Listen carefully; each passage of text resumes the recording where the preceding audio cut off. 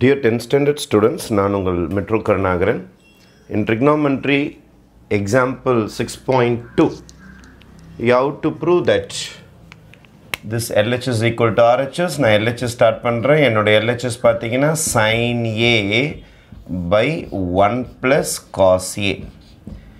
Next step நான் என்ன பண்ண போகிறேன்னா, இந்த சம்மை கான்ஜுகேட்டால் மல்டிப்ளை பண்ண போகிறேன். இந்த டினாமினேட்டரில் ஒரு வேல்யூ இருக்குது பாருங்கள். இதோடைய கான்ஜுகேட்னா என்ன அர்த்தம்னா, இதோடைய வேல்யூ அப்படியே எழுதணும், ஆனால் சிம்பிள் மாற்றி எழுதணும் சென்டரில் மட்டும்.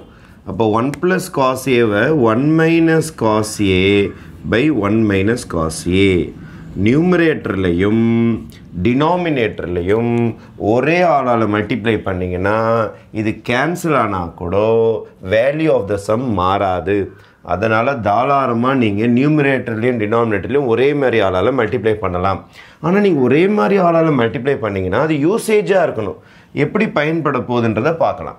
இதை பார்த்தீங்கன்னா உங்களுக்கு A + B மாதிரி தெரியும் பாருங்கள். இது A மாதிரி, நடுவில் ப்ளஸ் இருக்குது, B மாதிரி, A மாதிரி ப்ளஸ் இருக்குது, B மாதிரி. இதை பாருங்களேன், A மாதிரி, நடுவில் மைனஸ் இருக்குது, B மாதிரி. அப்போது A + Bயும் A - Bயும் அல்ஜிப்ராவில் சேர்ந்தா A² - B² வருமா? இதுக்காக தான் இந்த சிம்பிளை மட்டும் மாற்றி மல்டிப்ளை பண்ணது. ஒரு அல்ஜிப்ரா ஃபார்முலாக்கு இது செட் ஆகும். அதனால் இங்கே 1 - cosA இருந்தால் நீங்கள் 1 + cosA வேலை மல்டிப்ளை பண்ணுங்கள். இங்கே 1 + cosA இருந்தால் 1 - cosA வேலை மல்டிப்ளை பண்ணிங்கன்னா உங்களுக்கு பியூட்டிஃபுல்லாக A² - B² ஃபார்முலா செட் ஆகும். அப்போ இந்த சம் என்ன ஆகுது அப்படின்னு பார்த்தீங்கன்னா, இதான் நமக்கு A மாதிரி, அதாவது 1² A². A தான் உங்களுக்கு 1 பாருங்கள், A தான் 1. B யார்? cos θ. இப்போ மைனஸ் ஃபார்முலாவில் வருது, B²னா cos² θ. இப்போ A² - B², A² - B² போட்டு முடிச்சாச்சு. இப்போ நியூமரேட்டருக்கு வர நான் நியூமரேட்டரில் அப்படியே இருக்கிறது எழுதிக்கிறேன், sinA × 1 - cosA.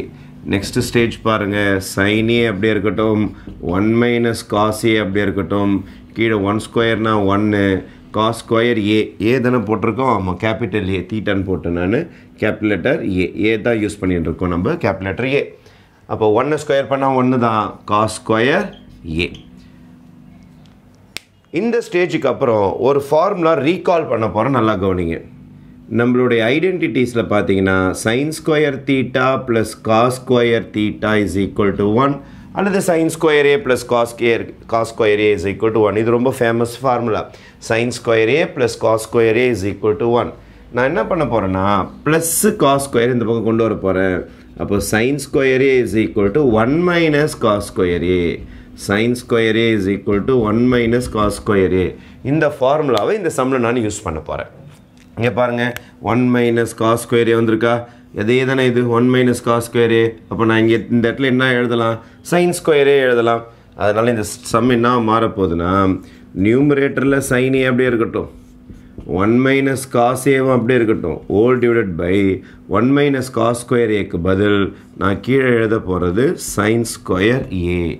1 - cos² Aக்கு பதில் நான் டினாமினேட்டரில் எழுதி இருக்கிறது sin² A. சரி சார், ஏன் சார் sin² A போட்டிங்கன்னா இதாவது கேன்சல் ஆகுது பாருங்கள். சைன் ஒரு பீஸ் இருக்கா, இங்கே 2 பீஸ் இருக்குது, கேன்சல் ஆகிடும். அப்போ ஒரு பீஸ் தானே மீறும். மேலே உங்களுக்கு sinA ஒரே ஒரு பீஸ், இங்கே 2 பீஸ், sinA. ஏன்னா ஸ்கொயர்னால் 2 பீஸ், ஒரு பீஸ் கேன்சல் ஆகிடும், ஒரே ஒரு பீஸ் மட்டும் மீறும். இப்போ your final answer will be 1 - cosA by sinA. இதான் உங்களுடைய RHS பாருங்கள், 1 - cosA by sinA = RHS. இப்போ இந்த சம்முக்கு தேவையான 2 ஃபார்முலா, ஒன்று algebra formula, A + B × A - B = A² - B². அதே மாதிரி sin² θ + cos² θ = 1, sin² θ = 1 - cos² θ அல்லது cos² A. அந்த 2 ஃபார்முலா தெரிஞ்சால் எக்ஸாம்பிள் 6.2 உங்கள் கையில். தேங்க்யூ.